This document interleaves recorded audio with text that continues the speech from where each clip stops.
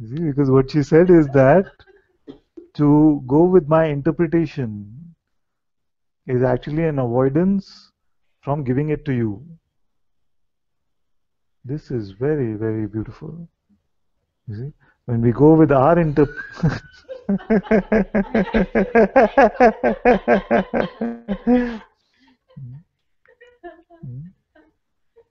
when we go with our interpretation of something, our belief about something, it is an avoidance, it is not surrender.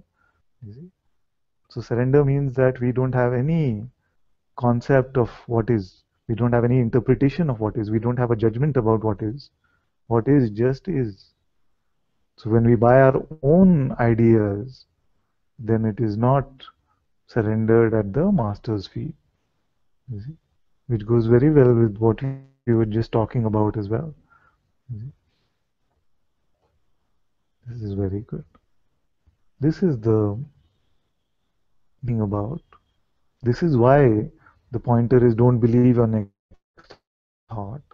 But because in our belief in our thought, we are picking up our individuality. You see?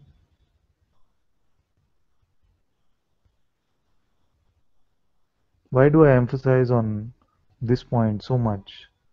It is not because what the thought might be reporting in terms of the appearance is wrong. You see? It is not because of that. It is because what is presumed because of it is that you exist as a separate entity. All thoughts are reflections of that entity.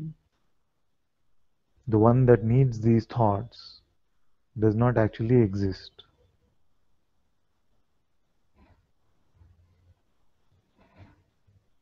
And anytime we go with our own concept and beliefs, interpretations and judgments, then we have shifted away from the surrender position and we have said that this is mine, this thought is mine, it is meaningful to me, it is never real, it's just a presumed idea.